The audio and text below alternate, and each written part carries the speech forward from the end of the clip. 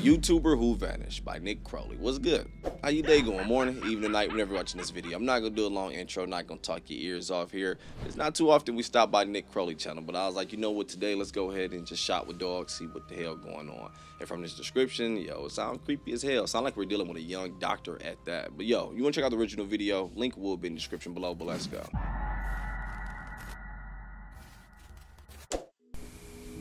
Hi baby, how are you? It's me, Talika, your munchkin. November 6th, 2013, a video was uploaded to an obscure YouTube channel called Sandra3000KC. Its creator, 30-year-old Talika Patrick. It's Talika.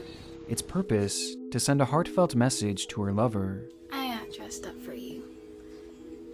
And I bought flowers. Look. Flowers. A message that would go unreceived, however, with the only viewership coming from Talika herself.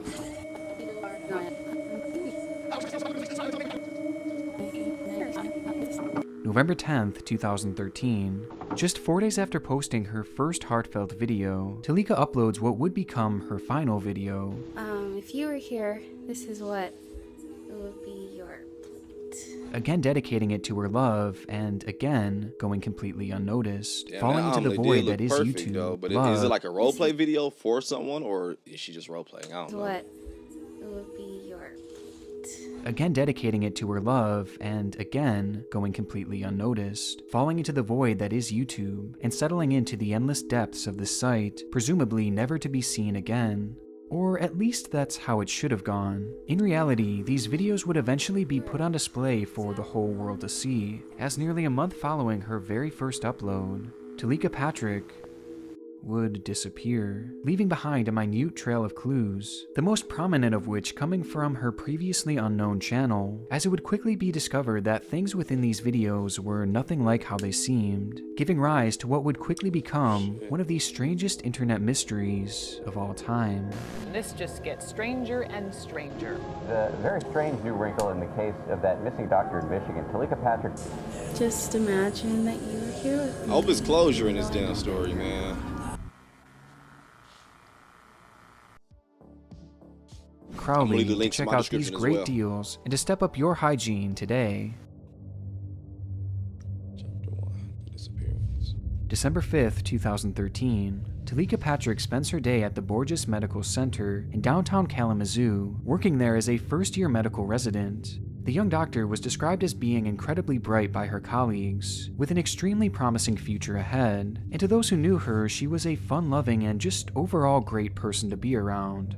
However, for whatever reason on this particular day, Talika's personality seemed different. Upon her shift coming to an end, Talika would ask a coworker for a ride to the Radisson, a hotel located just a few miles away. Her request seemed strangely frantic, almost pushy, and sensing that something may be wrong, the coworker agreed to take her there, dropping her off at the entrance before driving away.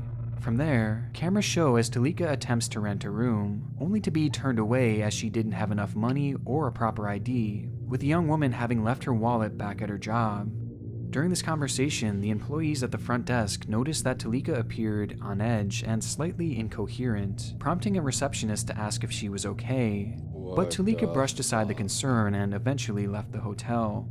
Outside, Talika entered the hotel's complimentary shuttle, asking the driver to drop her back off at the Borges so she could retrieve her wallet, return, and then pay for her room. But when the driver eventually pulled into the parking lot of the hospital, Talika nervously turned to him and said, "I can't go back there with you," before rushing off, ducking her head between parked vehicles as if she was attempting to hide from someone. The driver then watched as she got into her car and pulled off into the night. He would be the last known person to ever speak to her. On the road, Talika began driving frantically at extremely high speeds, weaving in and out of traffic, displaying signs that again seemed to indicate that she was potentially being followed, and that she was trying to evade someone or something. Her driving became so erratic that a concerned motorist would call the police and report her vehicle.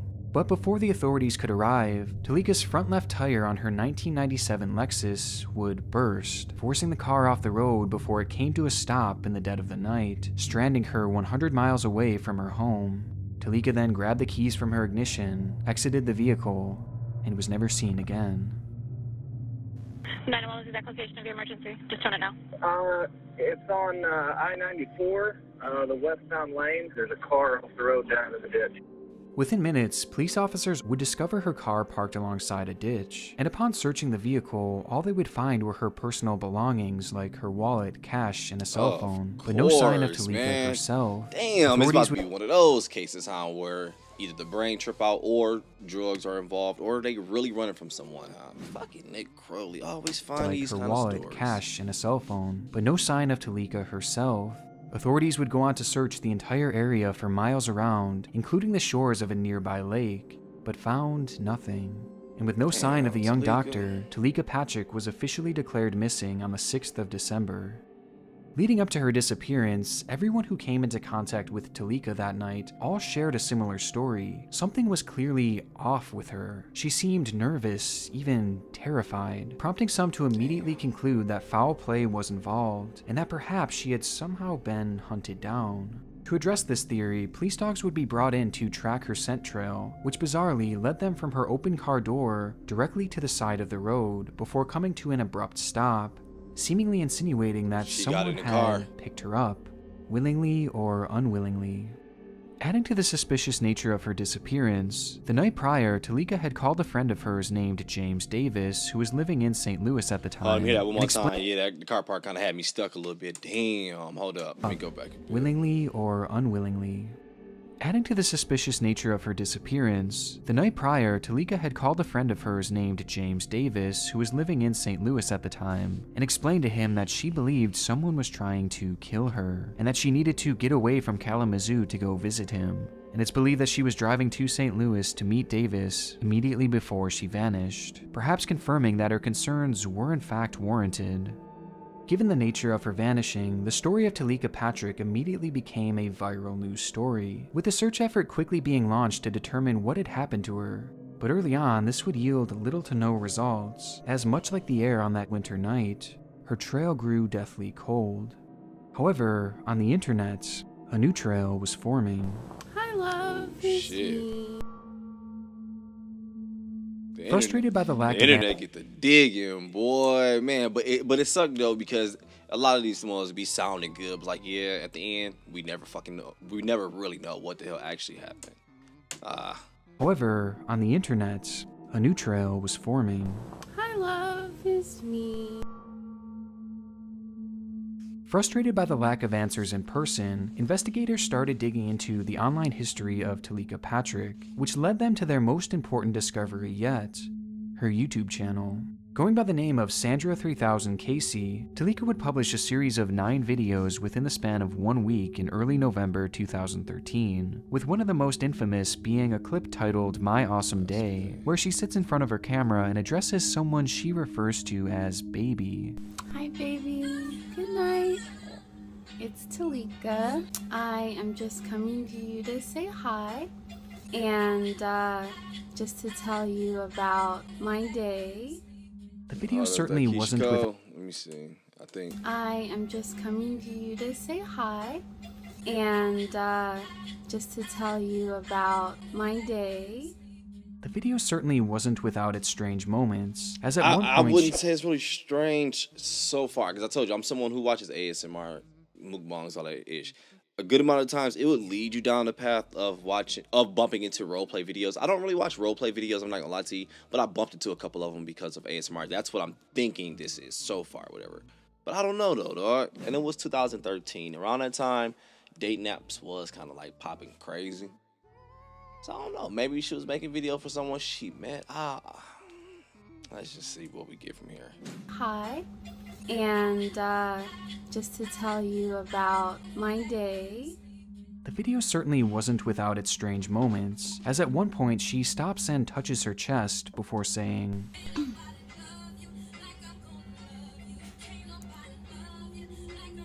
Baby. Ooh, that was kind of creepy. I felt that.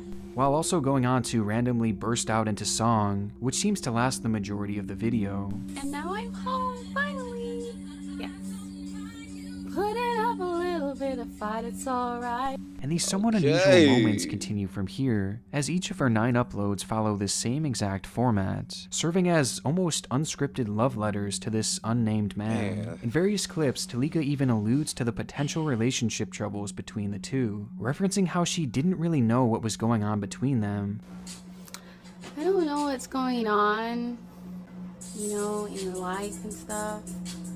We have an idea, but I don't know everything. But still adamantly reaffirming the fact that she wants to make things work, and that she is still deeply in love. You do your best, and I do my best, and we give each other a chance. So in love that she even filmed herself cooking extravagant meals made for 2, going as far as to set the table for both of them, despite the fact that this date was— She's young, beautiful, got a head on her shoulder, can cook. I like her voice. I'm taking these as role-playing videos. I can't see her I cannot see her having to go this far to impress someone online. I don't know, dog. For 2, going as far as to set the table for both of them, despite the fact that this date wasn't actually present. Here are all my raw materials.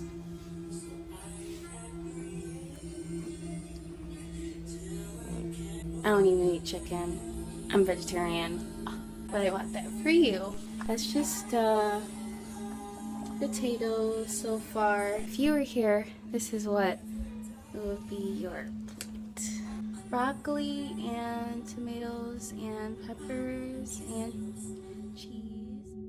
And within these videos, a few key moments make it clear that the two had actually met in person quite recently, as she points to a bouquet of flowers that she states, "And here are the flowers from last time," insinuating that the two had likely gone on some sort of date within the days prior.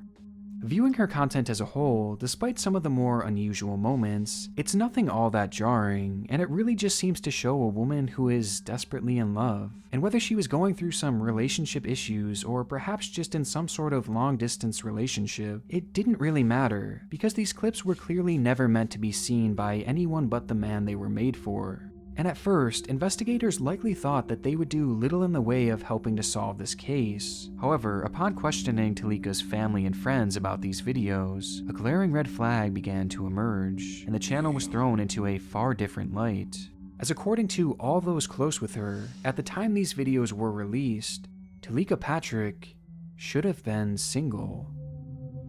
Patrick's family issued this statement in response to the new video. To our knowledge, Talika was not in a romantic relationship, and it's unclear to whom she is making reference in this video. Not once had Talika, a woman who was said to be quite open and talkative, mentioned to anyone that she was in a relationship. Friends, families, colleagues, and even neighbors never once heard about or saw her with another man, and even digging into her phone records revealed nothing in the form of romantic texts or frequent calls to an unnamed lover. By all accounts, Talika Patrick was undoubtedly a single woman. But if that was the case, then who was she talking to here? Bye. I love you. Who were these loving videos for? And if Talika's words were true, referencing previous in-person dates, Here are the flowers from last time, then how had no one known about this relationship? And most importantly of all, why had she coincidentally gone missing under suspicious circumstances just 1 month after these strange videos were made? Putting all this into consideration, the suspicious activity on the night of her disappearance, moving as if she was running away, and the videos made for someone who seemingly didn't even exist in her own life, one theory began to emerge, a theory that pointed straight to foul play. Perhaps Talika had gotten involved in some sort of ill-fated secretive relationship, only for things to turn sour, leading to Talika being hunted down and kidnapped, thus explaining why she seemed to be fleeing on the night of her disappearance.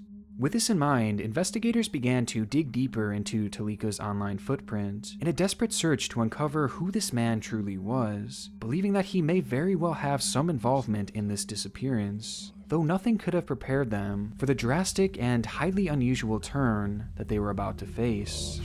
shit. Tonight, yet another twist in the mystery of the missing Kalamazoo doctor. Tiger 8 uncovered hundreds of tweets allegedly posted by Talika Patrick in the weeks before she went missing. To those who knew her, Talika was a well-put-together, extremely intelligent woman who was clearly of sane mind. But the discovery of her Twitter accounts began to paint a slightly different picture. In total, investigators would find 5 accounts that had all been active at different times throughout 2013, each of them belonging to Talika, and each of them having thousands and thousands of tweets, showcasing incoherent ramblings as if she was posting every single one of her thoughts. Oftentimes even having conversations with seemingly no one at all, constantly saying things like, "Hi my friend, how are you?" and "Everything okay? Just woke up, sorry," to which no one would be specifically tagged and no one would reply. And the deeper you scroll, the stranger things get, as much like her YouTube channel, she spends most of her time referencing her love interest, stating, "Well, I felt you a little bit yesterday. Last night after you messaged, I felt you thinking about me. And hope you have a wonderful day.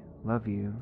Much like her previous videos, these tweets would fail to gain any semblance of a response, which seemed to push her more and more into madness, creating more accounts and tweeting out even more frequently, typing messages as if she were expecting someone specific to find her. "Should I start another page? Look for your friend. Let me know when you find her. Did you find me? I have been messaging you for the past 2 days from another Twitter account. I thought you'd find it, sigh." And this is just a minuscule glimpse into her posting, as these accounts hold an impossibly vast amount of information, with so many unusual moments. But by far the most bizarre detail to come of all these tweets was one name in particular, one of the only specific names mentioned across all of her pages, which she brings up over and over and over again.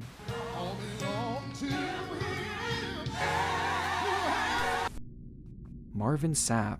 At Marvin Sapp, good morning. When life gives you lemons, make lemonade. Again, Marvin Sapp, good morning. When life gives you lemons, make lemonade. At Marvin Sapp, good morning. Don't be sad. God never puts more on us than we can bear. All 3 of these messages were posted within the span of 24 hours, and they were far from the only mentions of the famed Grammy-nominated gospel singer. Sometimes she would make blatant references to him and his music, oftentimes using his lyrics to point to a supposed connection between the two. And though it's hard to prove outright with her tweets alone, it quickly became apparent that Talika's love interest, with whom she had seemingly tweeted to thousands of times, was in fact Marvin Sapp, introducing the possibility that Talika was perhaps just a crazed fan, which would make a few of her next tweets all the more disturbing. "I have relocated to be with you, so I really hope you want me, so we can be in love and get married and have a couple babies. And, as you may or may not know, I attempted to visit you yesterday." Alright. Her messages were obviously concerning, as it began to grow apparent to investigators that this relationship Talika had mentioned was solely a one-sided affair. After all, most would have assumed that someone as famous as Marvin Sapp would have no idea who this woman was. Hey, my But this nigga, actually dog. wasn't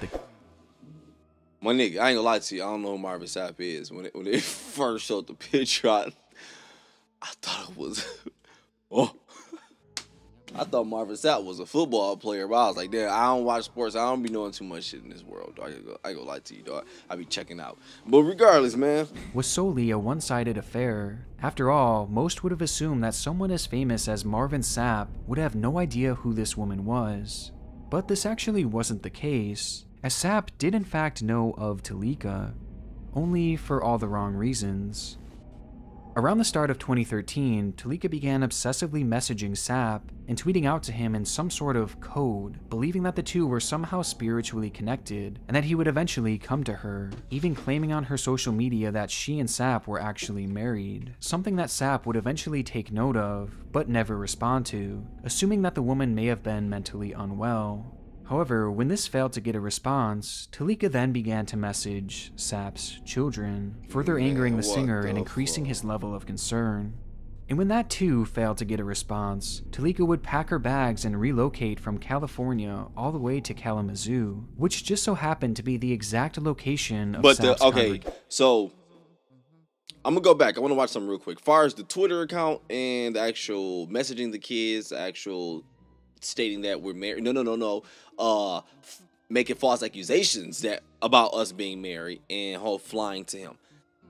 These are not part of theory. This stuff actually happened, like documented. You can check it. whatever, or it's been checked, right? Let me go back and watch this real quick, because I'm not gonna lie, that ever since we got to the Twitter part, my brain kind of like went left. Like, what the hell? I'm not hearing this shit this way, dog. This is weird. And when that too failed to get a response, Talika would pack her bags and relocate from California all the way to Kalamazoo, which just so happened to be the exact location of Sapp's congregation, as well as his home, a home that Talika would eventually visit in the dead of night, confirming that her tweets referencing the matter were in fact true. Talika's behavior had gotten so serious that Sapp himself convinced authorities to issue him an order of protection against her in September of 2013, pointing to over 400 pages of unwanted correspondence coming from her. Sapp would also ban Talika from attending his church ever again. This, however, only heightened her delusional state, and would lead to her posting these videos on her channel, as by this point she was so far removed from reality that she truly believed that the two were lovers, and that Sapp was communicating with her telepathically and was somehow always with her. By the time December had rolled around, Talika's tweeting grew increasingly dark, as she began to write about demons and how they were affecting her. Writing on the 4th of December, "You reach me through a demonic portal. That gives demons power over me and dilutes my spiritual authority. Please understand that I must protect myself spiritually." The very next day, Talika would go through each of her Twitter accounts, delete everything, and vanish alongside of the road. The discovery of these accounts adds a whole new element to the case, and seems to point to one obvious conclusion, that at the time of the disappearance, Talika was likely in the midst of some sort of severe psychotic break. But this still fails to explain what exactly had led to her actual disappearance. This question spurred on 3 prominent theories. One, that she had simply gone off into the woods alongside of the road attempting to hide from someone that just wasn't actually there, and instead was merely a figment of her delusions. And when hiding in the woods, she then succumbed to hypothermia, as wintertime in Michigan is notoriously cold. 2, that in the midst of this psychotic break, she decided to leave all her belongings aside and essentially run away, hitching a ride to somewhere far away, possibly to start a new life. And finally, 3, the theory that she truly was being followed, and that someone had grabbed her alongside of the road leading to her disappearance. As after all, that's exactly where police dogs had lost her scent. Later, a bloodhound tracked her scent directly from the car to the side of the road, and from there, the trail goes cold. Some would even further theorize that perhaps the victim of Talika's stalking may have had a hand in it, as by this point, Sapp was well aware of the woman and highly concerned with her behavior, which alone gave him a clear motive to protect his family.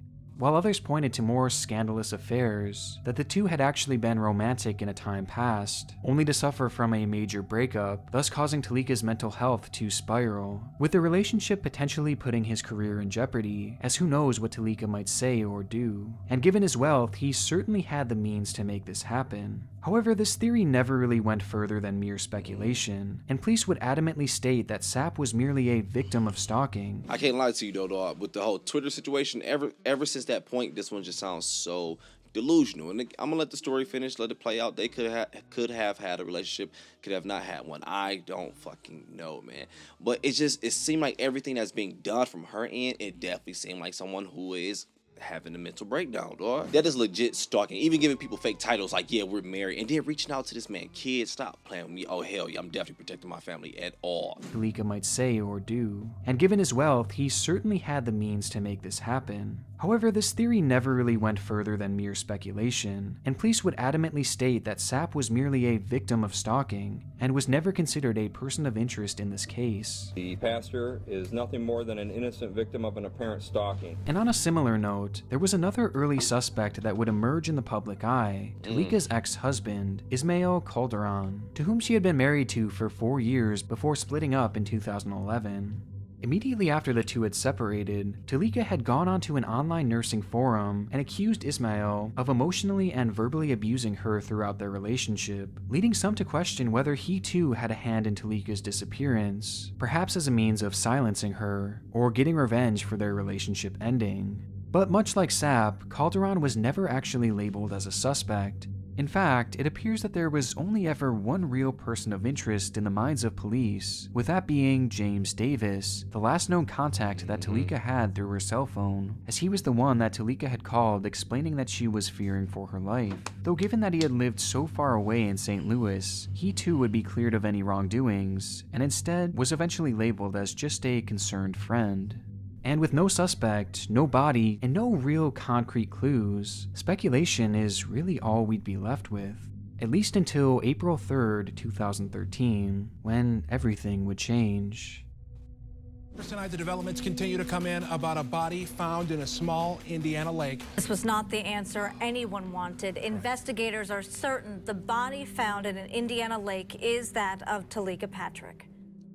Nearly 3 months after her disappearance, a fisherman would come across the body of Talika Patrick floating in Lake Charles, in the general vicinity where her car was found abandoned, with an autopsy eventually confirming her cause of death, drowning, with no signs of trauma evident on the body. Putting the pieces together, investigators theorized that Talika had suffered from a manic episode, causing her to believe that she was being followed and even hunted when she hurriedly drove off. And perhaps the shock of getting a flat tire led to her believing that someone was attempting to attack her, causing her to immediately grab the keys and flee from the car, fearing for her life. Because when your paranoia is going, any little thing that happen, we talk about this a lot, dog. That shit shoots up times 10. Fuck, man. Damn, cases like these, don't get me wrong. This was some foul shit she was doing. But people, when their brains be like this, man, this shit still, it kills me, dog. That shit hurt, man. It's like, it don't feel like you can tell them, like, yo, you're kind of tripping out. It's like, no, to them, they probably feel like this shit is fucking normal. I'm gonna let it finish, man. Off. And perhaps the shock of getting a flat tire led to her believing that someone was attempting to attack her, causing her to immediately grab the keys and flee from the car, fearing for her life. Without a flashlight and running in complete darkness, it's believed that Talika accidentally ran straight into Lake Charles, which is a body of water located directly parallel to where her car was found, just a few hundred feet away. And tragically, that night the water was incredibly cold and could have caused almost immediate hypothermia, with the lake actually completely freezing over that very night. April, her body was found, right? Okay. Immediate hypothermia, with the lake actually completely freezing over that very night, hiding her body in an icy tomb and forever sealing her fate. And as for the trail she left behind on the internet, well, despite being initially labeled as a profoundly disturbing internet mystery, with these videos being considered key pieces of evidence within her case, law enforcement now believe that this was all just merely a coincidence. As though her uploads and tweets do show evidence of her stalking, this stalking to them seems unrelated to her actual vanishing, and rather than being viewed as clues pointing towards foul play, police now view these videos as apparent signs of Talika's fractured mental health. This was the official explanation given for the disappearance of Talika Patrick, a tragic accident triggered by untreated mental illness. Although, of course, some are still skeptical, including Talika's own family, who point to several unexplained inconsistencies, like her scent trail leading directly to the road, which was the opposite direction of the lake, and the fact that the body of water where Talika had been found was supposedly thoroughly searched on the night of her disappearance, and later even probed with sonar technology on 2 separate occasions, all of which yielding absolutely no results, despite the fact that that body of water is so small that most in the area actually consider it to be a pond, as it's so minuscule that it's not even labeled on Google Maps or Earth. Which makes it all the more unusual that she wasn't discovered there sooner, prompting some to believe that she may have been kidnapped and killed elsewhere, before her body was later dumped in the water to give the illusion of an accidental death. Another unknown in this case is what actually triggered her manic episode, as many would assume that something must have happened that led to her believing she was in imminent danger, with some believing that it may have been a threat from her ex-husband or even Marvin Sapp. But according to all witnesses around her that day, nothing at all out of the ordinary was reported that may have sparked this fear, and nothing would be found on her cell phone as well, leaving the true cause of her episode to be unexplained to this day. The family was so distrusting of the initial investigation that a second autopsy would eventually be conducted, which would go on to show that Talika had water within her nasal cavity, a detail that to the pathologists proved for certain that she had in fact died by drowning, which officially ended the police investigation for good, with one investigator stating that, I do believe it's probably as solved as it's going to get. Though to this day, we're still left with many unanswered questions, and for some, the mystery lives on. Well, I hope you have a good night. Rest Bye. in peace. I love you. What the I want to give a huge shout out to my... Damn, definitely rest in peace to Talika. I know one thing, though. She wasn't the only delusional person in this damn story, dog. This shit started getting sick, man. Now, when it got to the point where it was like, all right, she started excessively reaching out to the Marvin Sapp, whatever, over the Twitter, I was like, okay, for her being her own crazy in her own world, not harming anyone, just legit making Twitter accounts and talking to herself, which is what it seemed like. All right, she ain't hurt nobody. That's how she coped with it. Cool, do what she do, whatever. But then once I found out she was like, all right, started adding Marvin Sapp and then reaching out to this dude family as well and legit let him know, like, yo, I'm making attempts to come see you, like, to your home. At that point, I'm like, yeah, this shit is getting crazy. Like, mentally, she is not fucking there, dog. Look, to be honest with you, the reason why I really hate getting these stories where it sounds like someone's mental state is just all fucking incorrect, where it sounds like a psychotic breakdown. The reason why I hate those ones, man, because they are roller coasters for me. Not gonna lie to you. At one point, you will feel bad, like, oh, this person everything seemed normal and everything. Like, oh yeah, look, this person doing what normal people do. Like, she kept herself up, kept her home up. Looked like she had a head on her shoulders, was a nurse, all this shit. Was a great outspoken person, whatever. So I'm like, all right, great. This sounds like a great person, whatever. But then you start hearing that dark side where it's like, but let me take you on this side of the brain. And don't get me wrong, we all got a dark side. I don't give a fuck what you say. But the fact that hers was just like over, it was showing. I was like, oh shit, you supposed to keep like intrusive shit inside. But yeah, these mental state videos, man, always take me back to the brain. I mean, because that's what it stems to. So we always got to talk about it. It always seemed like we all got the same damn brain.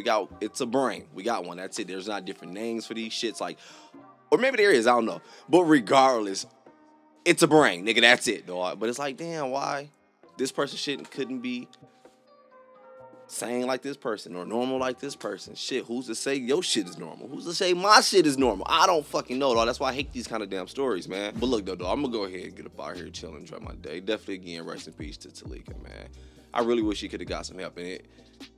Fuck, man. I really wish she could have. I really believe she's just someone who needed help. I'm not gonna lie to you. I don't know the full story. None of us know the full story. What happened? What really went down?